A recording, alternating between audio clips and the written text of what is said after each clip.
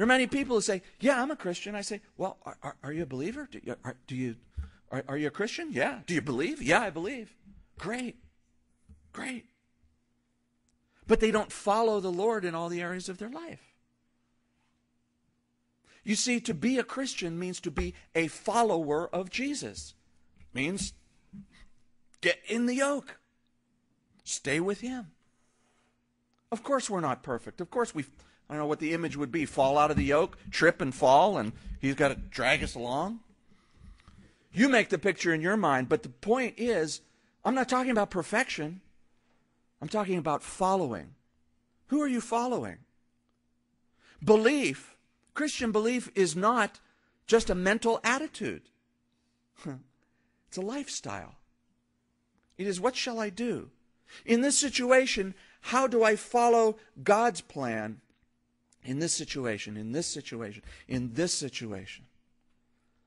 Following God. I see that Asa, when he was faced with a difficult situation, made a deal with the enemy instead of seeking the Lord. Psalm 1 says that blessed is the man who walks not in the counsel of the ungodly, who doesn't take the world's wisdom. The world's wisdom? What is the world? Well, the world is everything that is outside the kingdom of God. And I don't mean by kingdom of God this church and what I say. If I say it's not right, then no. Talk about those things that are antithetical to the Lord, to what His revealed plan is in His Word. And so often, Christians will face a situation and turn to, I was watching Dr. Phil the other day. And he had some great things to say. And then last night I was watching Oprah. And you know what? She's got a lot of good things to say. Well, whatever good she might have to say that is really good is only good because it happens to line up with what God's Word says. But why do we go here and there and somewhere else and read the paper and go buy a book and so forth instead of seeking this? Because this is everything that we need for life and godliness. It says that the Word is inspired. It's God-breathed. And it's good for teaching. It's good for correcting. It's good for reproving. It's good for all of these things so that the man of God or woman of God may be thoroughly equipped. Thoroughly equipped. Not just equipped for religious kind of stuff. Not just equipped for, some stuff. Like, what about smoking pot? I don't find anywhere in the Scripture where it says, I can't smoke pot. I can't even find the word marijuana in here. In the Greek, in the Hebrew, any of it. It's not in here.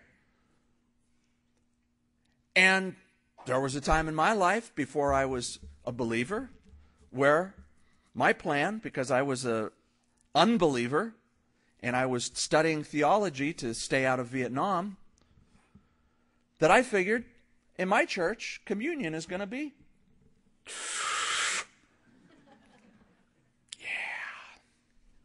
it's good. It's natural. I mean, it's not like taking a pill, right? It's natural. God made it, right? I'm just using it.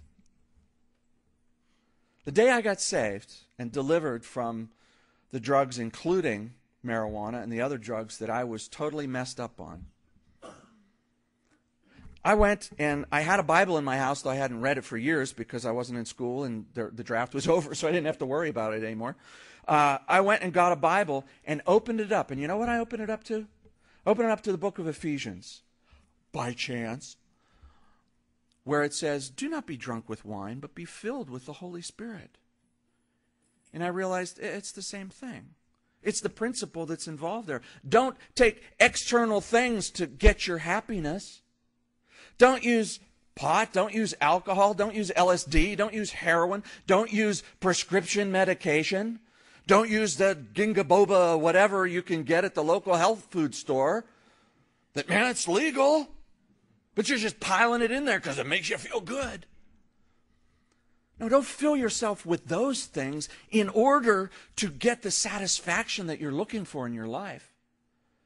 Instead, be filled with God's Holy Spirit. You see, everything is covered right here. Everything. Everything. Why go somewhere else?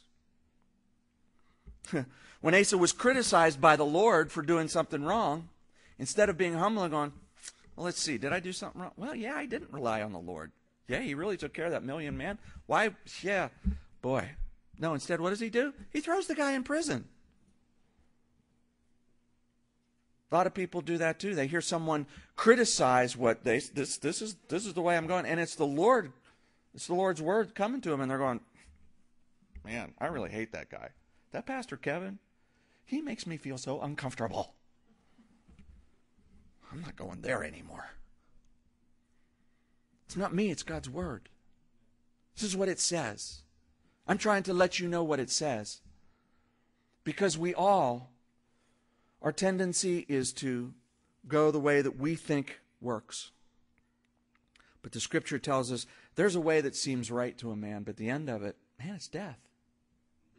If I had stayed on the path I was on, not only would I not be here today, I wouldn't be anywhere on this planet today. I'm convinced. I was headed straight to death, and I was headed straight to hell. There's no doubt about it. But God Almighty intervened and changed the direction. That's what he does in lives. He takes lives and he changes them. He molds them. He changes us. So my question to you is, what's God looking for? What's he looking for? Well, two thoughts come to mind. Number one is what the prophet told Asa. God's eyes are, the word literally is running to and fro. Now that image is kind of weird of eyeballs running around looking, but his eyes are looking everywhere. He's looking for someone whose heart is loyal to me, who is looking towards me. Oh, there's one. Yeah. Let me show myself strong in that situation. Let me show myself strong in whatever situation you are in as you are seeking me. That's God's desire. That's what he wants to do. Awesome. The problem is we're out of the yoke and we want God to bless our direction over here. Well, this is the way I should go. And why aren't you blessing me, God? Because I'm over here. Get in the yoke, buddy.